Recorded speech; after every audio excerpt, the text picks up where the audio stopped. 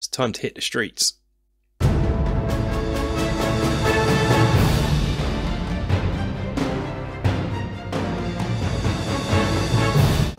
Hello and welcome to the Battle in Barrow. So we have covered the dungeon, we've extensively covered the dungeon, although there is still more to come.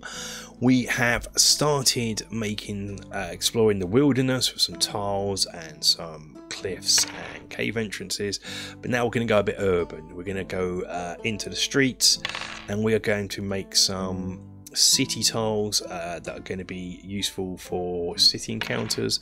One time I want to run the Valk Society, and that's a very urban module, so these would be great for that, and I want to make these as flexible as possible. Now, we've all seen Dwarven Forge terrain. I mean, that is the pinnacle of awesomeness in my opinion, but at the same time it comes with a price, and that's a price I can't quite afford. So I'm using Dwarven Forge's streets as inspiration for these. They're obviously not going to turn out as good, so if you can afford Dwarven Forge, buy those instead. But if you're like me, you can't, you might be interested in this. We are going to make some tiles, as I said, inspired by, not directly the same as Dwarven Forge.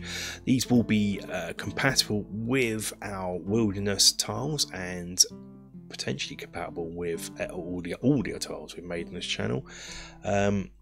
The wilderness, and the cliffs, which you can use in conjunction with these. So yeah, let's get crafting. Take a sheet of 1mm chipboard, and we are going to divide it up into 4. It's 12 inches long, so into 4-inch chunks. So each sheet of chipboard will give you 9 tiles. Cut these out with a knife. Going to need 2 bits of foam, one 10mm thick, the other 6mm thick, and these are 2 inches wide, both 4 inches long. Take the 2-inch bit and measure 2 half-inch rows at the end.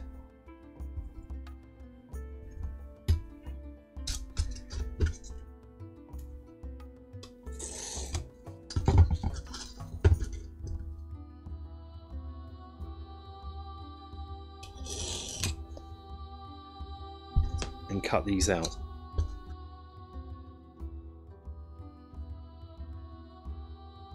What I need to do on one of the bits is strip off a few mil off the end. So I'm just going to use a hot wire cutter for this.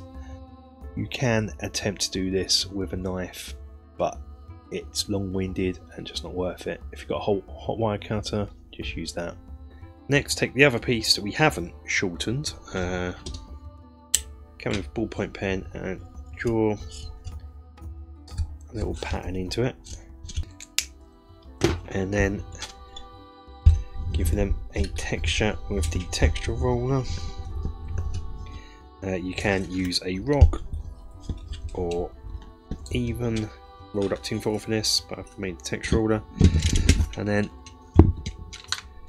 come with a knife and just slice bits out of that bit there, just to take away the right angle as much as possible. This middle one gets textured with the cobblestone roller I made. This ironically won't be used for the cobblestone road. I was never very happy with it, but for this, for the drainage ditch, it's going to be great, just to give that loose shingle look. So there's that. I don't know if you can see that, what it's giving you. So that's the effect.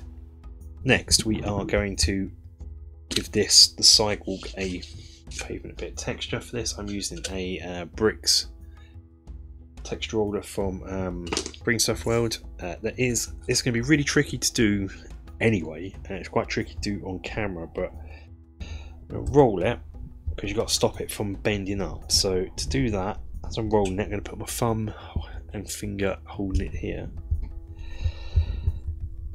and roll it out. And as I said, it's tricky enough to do anyway, but when I'm trying to get it on camera and talk, it makes it even more tricky.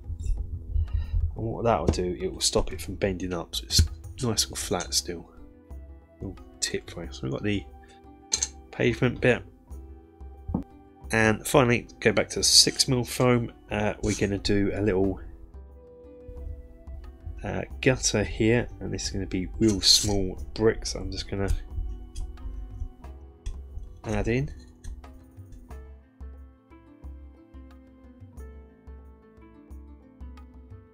Now I'm going to come in and just draw a cobblestone road into it. I'm going to do it lightly at first, and I'll go over it later on.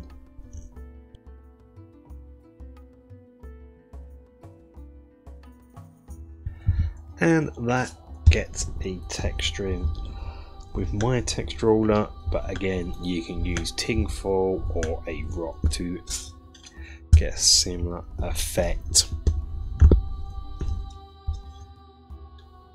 It's glue time, so take the square of the chipboard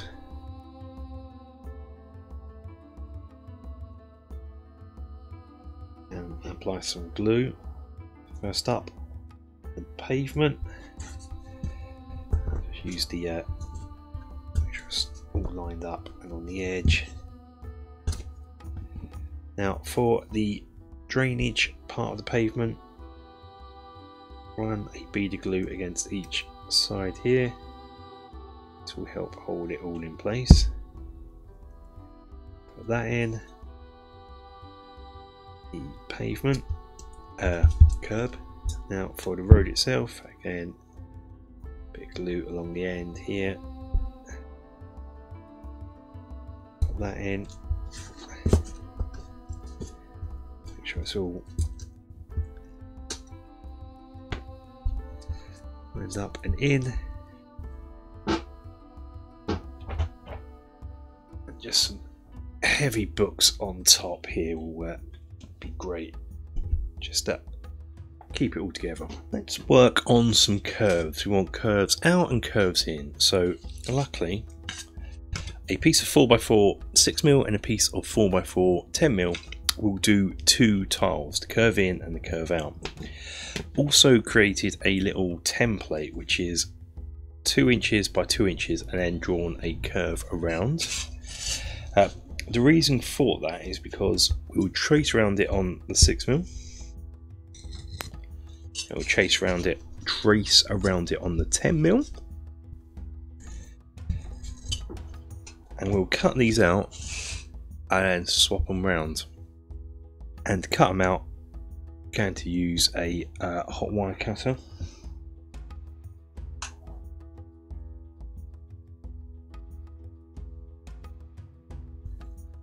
Trying to stick to that line as much as possible.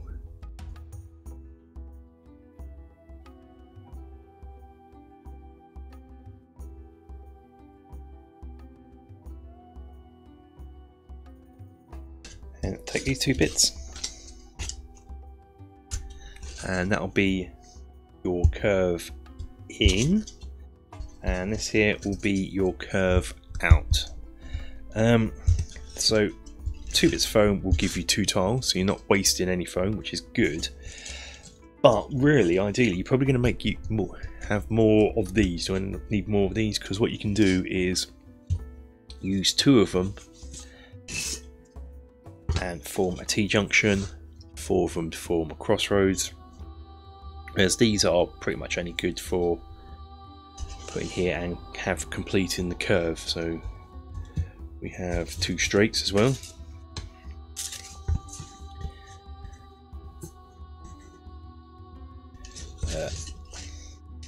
Nope, we'll get there in a minute.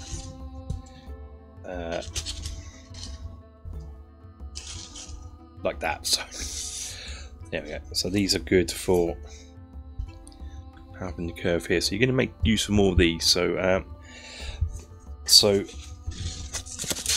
I know what you're thinking now is, okay, Won't I have even amounts of tiles? Yes. But we can make some more of these later on when we get to do the alley pieces. So when we get to that stage, I'll show you how to make one of these from the leftover alley pieces. But for now, you can make as many of these as you need. I'm going to make 4 of these and 4 using this method. All that's left to do now is mark in the lines for the curb and the pavement drainage, and likewise here. I won't show you to that as we've already gone over it, and glue it all together. And then once you've done that, you'll end up with something like this. The only thing to take note of is the pattern here. Is I've made it go horizontal there and horizontal there and join in the middle, and same for this little bit here, and following the shingles around here, just so when it goes up against tile like so, it's horizontal, and when it's here it matches up as well. So that's it. So then once you glue those together as before, and you got your curves done. Alleys are made by having 2 half-inch pieces 10mm, 1 2-inch wide 6mm, and 2 more half-inch 10mm. What you have here is these will be the curbs, this will be the pavement, no alley gutter here. Glue that onto some card and you end up with a piece that looks like this. Still having the gutter on the road bit. But now we need to make a bit that is that will join this together. That is made from another template here, so that's 1 inch, 2 inches, and it has a curve in. And with that, we end up with a piece like this. So you have a piece here and a piece there that is 10mm, and then you use that again to transfer it onto the 6mm to give you a piece like this. We've now got our alley pieces, so we've got the street to alley and a straight piece. We now need to have a bend for an alley, so for that we're going to make another template. So this is just made out of card. Come in 1 inch here and 1 inch here, 1 inch here and 1 inch here, and this bit will be 10mm, this will be 6mm, and this will be 10mm again.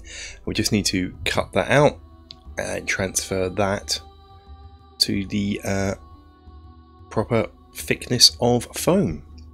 Remember I was talking about how with our out pieces of street tiles, normally you'd make these from 2 bits, but we need more of this set than the other. Well, this is where you can utilise that by cutting this bit of 10mm out of this, so you can be a bit economical. So you can put this here, and then you would also have enough room for your 10mm piece here, so you can get a bit economical with your foam usage. Not as much as making these 2 individually, or you can of course just make 8 of these and 8 of these, but it's up to you. For the sewer I'm going to use a piece of 6mm thick foam, same width as the other, so in this case 4 inches. I'm just going to curve it off with the hot wire cutter, and then in place I've just marked out how I want the sewer grates to go, and I shall cut those out with a hot wire cutter.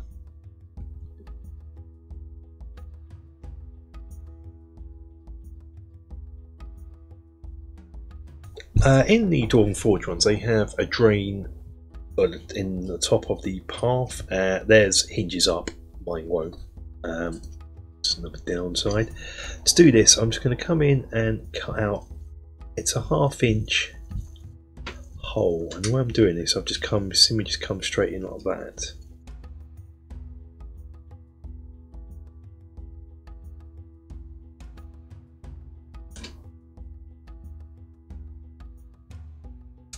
Get rid of the hole. When you glue it on the top, you're not really going to notice that the pattern. Before we glue it in, I'm going to paint the inside a black just to make it really dark. And now I'll just texture this as normal. For painting, I am going to undercoat them in brown, a burnt umber brown, but rather than black. This is because I want them to have a dirty, dusty look overall. and this will help achieve that. I have mixed some Mod Podge in, so it is like your standard black and paint and Mod Podge, just in this case using brown paint. I am then going to paint the curbs and the road itself in a grey, and it's a heavy dry brush. The pavement gully is painted in this paint from Coat d'Arms called Horse Tone Rowan.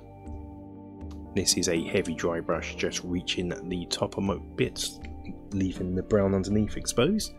The pavement itself, I want it to be a red colour rather than grey, just to give it a bit of character and colour to the proceedings.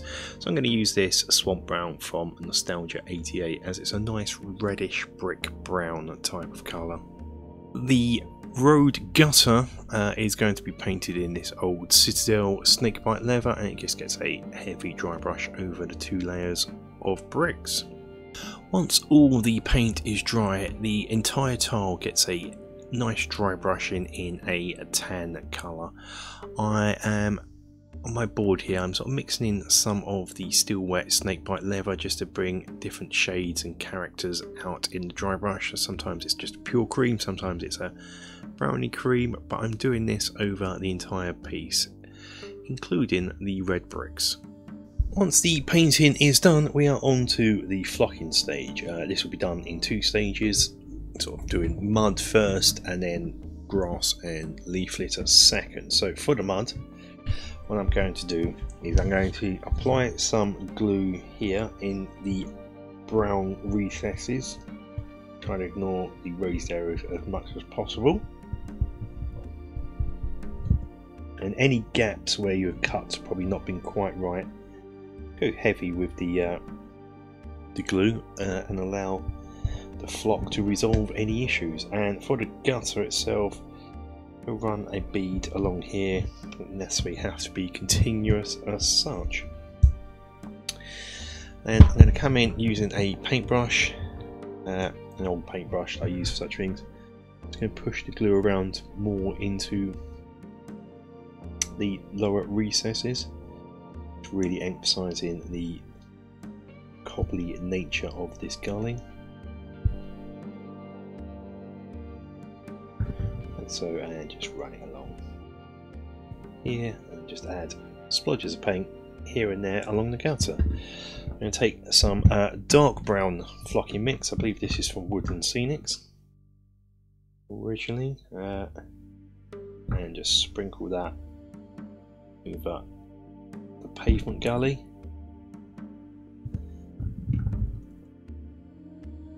Tap off any excess. Take some of this earth mixture. This is Jarvis, and I'm just going to sprinkle this into the gutter, and you can also sprinkle it a bit onto the darker brown mix. You probably want to let this dry more than what I have done here, because I literally haven't left it to dry. Because now we're going to add some more splotches of glue in the gutter, just anywhere you want. No right or wrong reason. Like so. I'm coming with some leaf litter. I've had this donkey's years. I've had this since I used to run the Last Alliance website, and that was, I had to stop running that in 2009.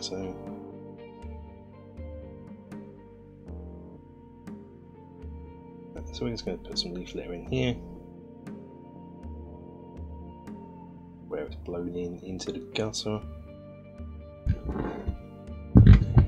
And I'm going to take some static grass. This is a spring mix, I believe, or summer mix. I think this is original Citadel's old one. I believe Jarvis do a similar mix, so you can just use that. Just a nice bright green mix. Any excess, tapping it into the glue splotches.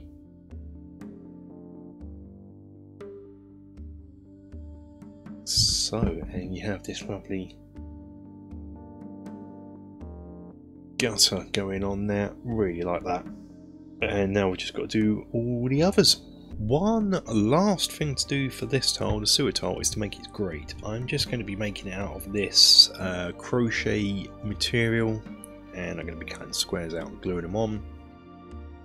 I've pre-painted it black, and I'm just going to paint it now. I want it to be sort of slightly black rusted metal, so I'm going to use a old tin bits or Warplock bronze.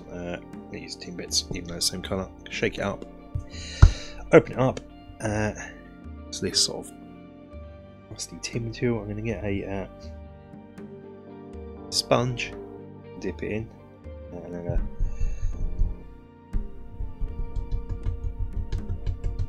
come on and dab it on so it's not quite a nice even coating. I've got this orange here. This is Hobgoblin Orange from Nostalgia 88. What I'm going to do is have a little bit on the sponge, and I really don't want much of this. Just to do the oxidation part now, and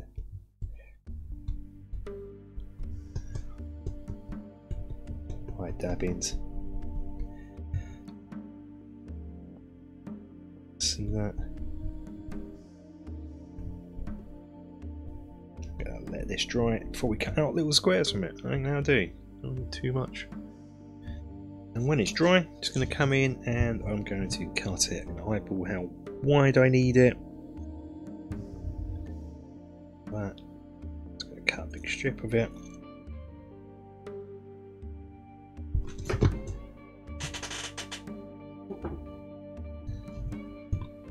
And again.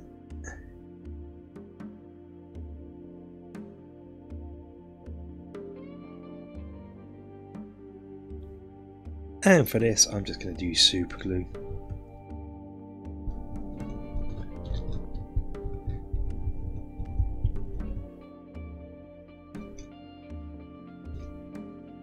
Super glue around the grate area.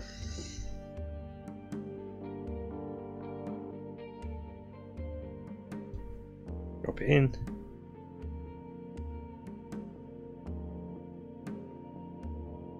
That's the drain tile done. So yeah, are these compatible with my previous tiles? Yes, they are. You can use these with the wilderness tiles.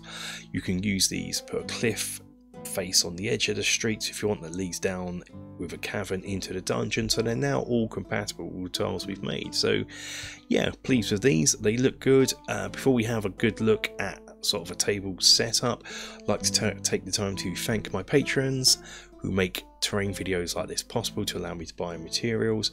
I'd like to thank you all for watching, and for the subscribers for subscribing, and those who interact with the channel, leaving comments and having a conversation.